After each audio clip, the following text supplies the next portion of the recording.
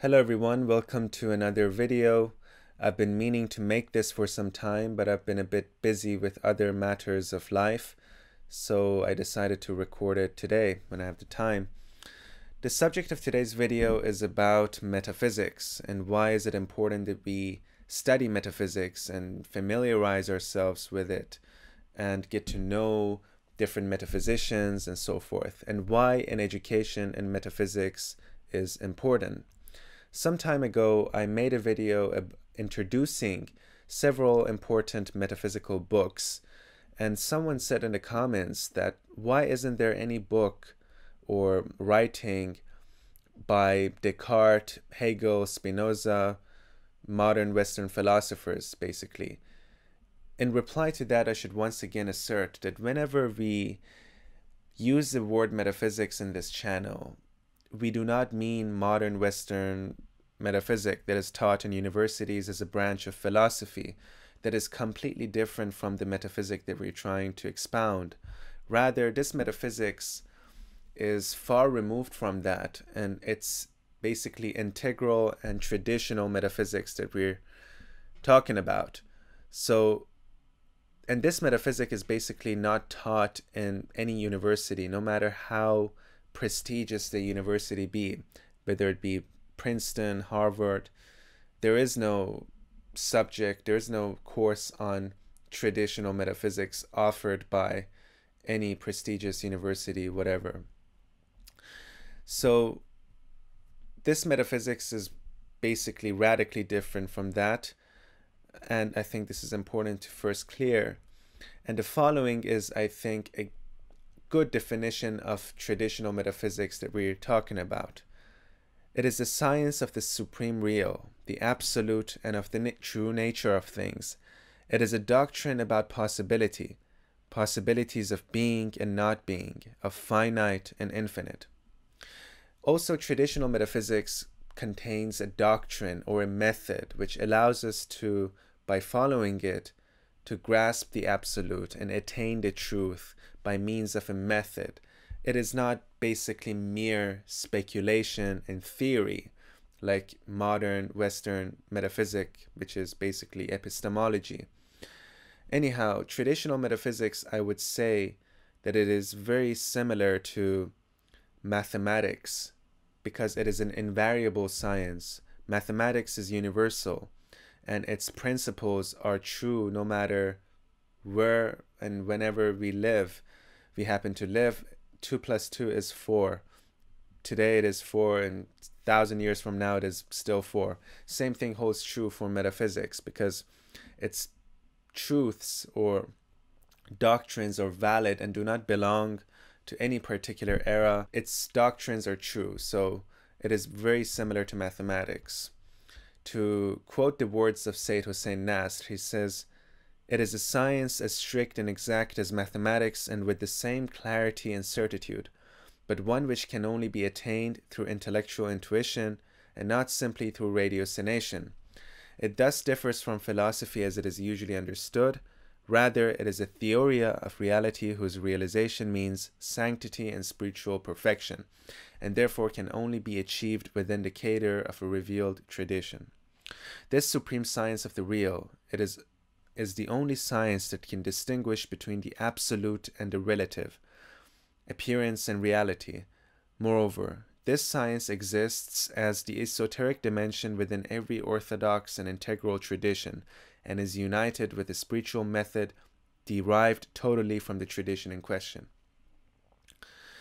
It is also important to note that traditional metaphysics, at least the way that we use it, is pretty much synonymous with Philosophia perennis, or perennial philosophy. That is basically the school of thought that was emerged in the 20th century, but its reality always existed. And in fact, the first person who ever used the term perennial philosophy was Leibniz, who was a famous philosopher, mathematician, a very important and influential figure. He used the word perennial philosophy in one of his letters when he was asked, "What school of philosophy do you follow?" He said, "Perennial philosophy." But this was, of course, popularized and expanded by figures such as Schuon, Kumaraswamy, and Genon. It really reached its apex by the writings of these great men. Now, it is also important to note that this science is not, as we said, taught in any university. And in the past, this was not contained in books. It was basically a sort of science that was transmitted orally. It was, however, written as well, but very few people had access to such body of knowledge. And fortunately, we modern people, we have the access to these writings, and we are so fortunate and lucky that our ancestors and predecessors have left us with these invaluable works that we can benefit from, read, and be able to annotate, digest, and really absorb them. Anyhow, now the question arises that where can we find these books? Where is it possible to read them? I would say that the best source to begin with, if you're in the beginning of the road, is to start with the writings of the traditionalists, that is, the three main figures of the perennialist school of thought of the 20th century, by such people as Ananda Kumaraswamy.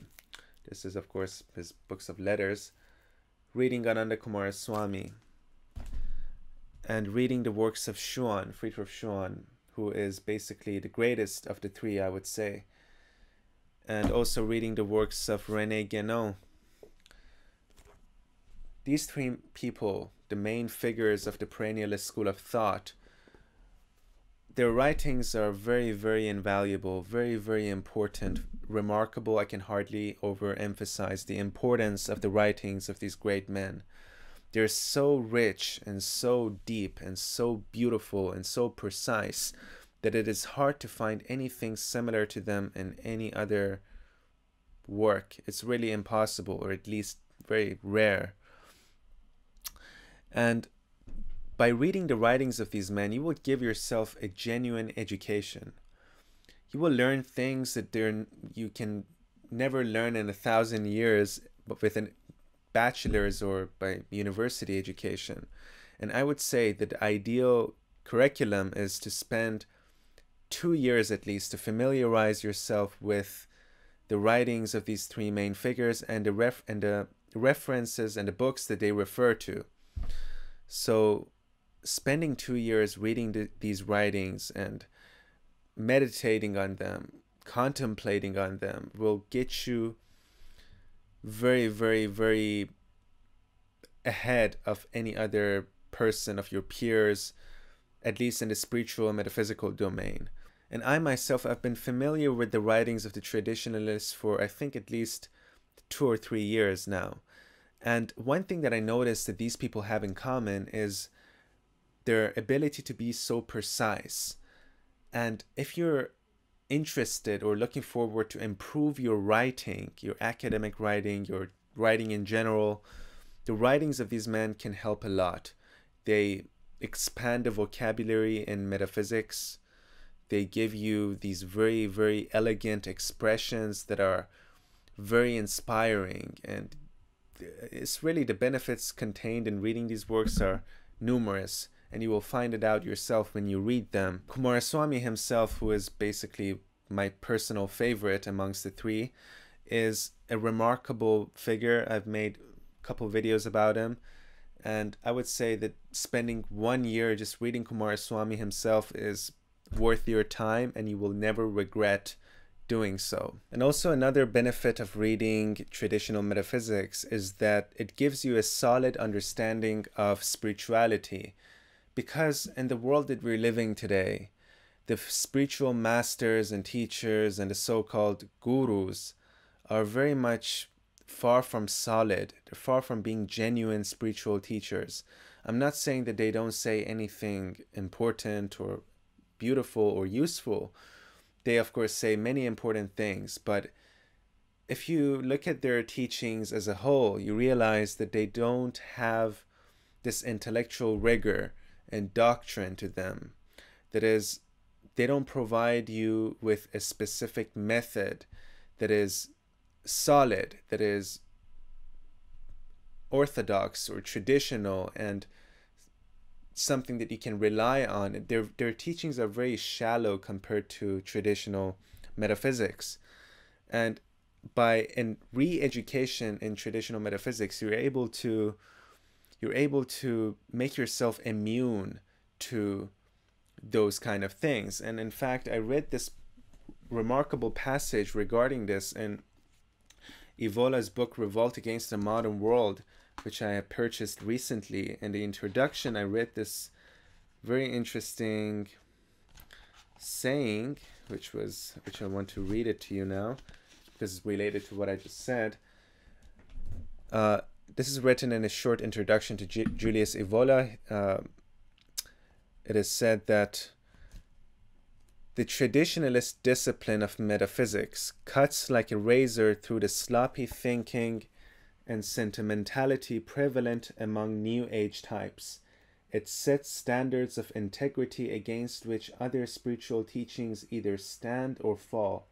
It assumes from the outset that the absolute truth has always been there for the finding, so it has no time for the fumblings of Western philosophy, so-called, nor for a science whose basic dogma is that man is still searching for the truth. And it incidentally forces a revelation of all the modern ideals that most North Americans take for granted, such as individualism, equality, evolution, and progress.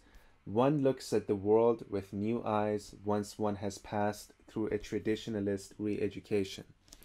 That is a remarkable passage on the goal of traditional metaphysics, and in fact, it's completely true. By reading the traditional metaphysics, you're able to acquire a new vision, a new perspective of the world. It really changes your vision and understanding of things. It's a remarkable thing that you can do for yourself. And I think that metaphysics, traditional metaphysics, another important factor of it is, or another benefit of it is that it gives you a power of discrimination. Because metaphysics is about the science of the real and the illusory. What is real and what is illusory? What is real? What is appearance? What is essence? What is form? So it gives you this power of discrimination that allows you to discriminate the false, the illusory from the real in everyday life. So, for example, you meet someone and you're on a date or whatever, and you're able to, with that vision, you're able to realize in the beginning that whether or not that person is the right match for you, whether or not they are going to make you a better person, or you're going to be able to make them a better person or whatever. In the beginning, you're able to realize all of that, or other things as well. You're able to discriminate, so to speak. And there are many, many benefits. It sharpens your mind and gives you concentration. It really purges the negativity from the mind. And I think traditional philosophy and metaphysics really heals the sick soul. It really heals the soul that is sick. And I think that in the modern world, our souls are so distracted and chaotic and so bombarded with images and tendencies and all this materialism and seeking for pleasure. All of this has really torn the soul into pieces, and we're suffering from this. And I think that traditional metaphysics is able to purge all of that away. It's able to heal the soul and restore light to it and unify it, the scattered pieces of the soul, of course, if I could use such an expression.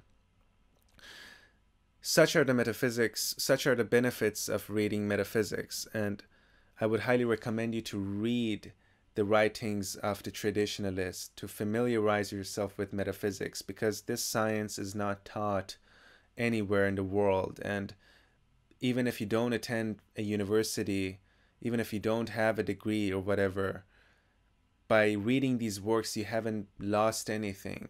I think you have gained far more than the university professors who teach in the best universities. Now, thank you very much for watching. I hope you have a